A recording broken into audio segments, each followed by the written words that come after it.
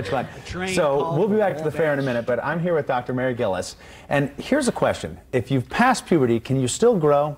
So I'm going to ask you. Okay. Can you still grow? So, okay, it's kind of, not grow, but we're talking about posture today. We can improve our posture. And we're going to do a couple of things. I could use that help. You think so? Oh, yeah, I think we're going to find out. Do you want to try it? Okay, yes, let's try it. for sure. Okay, so we need to go over to a wall over here. All right, to do our head test. over here. Okay, great. All right. Okay, so first what I want you to do is I'm going to explain and, over well, here. as soon as our camera catches up. Oh, hi, camera. Maybe. Yes, there we are. And maybe not. We're getting a good picture of the. Good look at the desk. Here we are. You know we're live. This I know, way we right? show That you was how just we're like live. a behind the scenes kind of thing. It was totally planned. Yes, it was. Okay, Tim. All right, let's go. I'm going to take off my jacket. Good. Yeah. All right. And. Okay, so here we go. So what I want you to do is we're going to turn to the side. Yeah. So we're going to take a look at Tim right here. Yeah. He has a little bit of hunch, okay? So what this is, these muscles are his chest muscles, his pec muscles, okay? Back here are what are called his rhomboids. These are his muscles, postural muscles.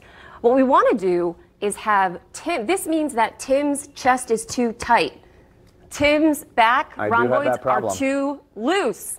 What we want is his scapula, the bone, to be flat against the rib cage, okay?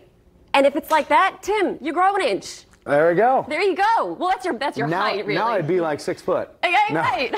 Or maybe still 5'10" and a half. World's tallest man. Yeah, maybe 5'10" and a half. Okay, so there are a couple things I want to see. Okay, so we did this this test. So we're going to move over a little bit to this side over here, and I'm going to have you go against the wall. All right. So I'm against the wall. You're against the wall.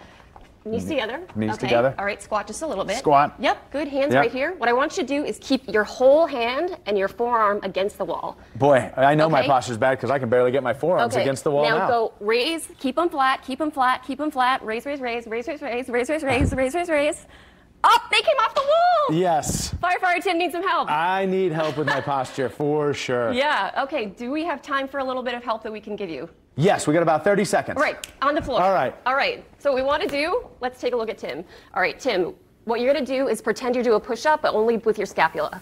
There you go, and I feel this here. Yep. So you're going to drop, then you're going to come up, and you're going to squeeze. Hold, squeeze. Hold, squeeze.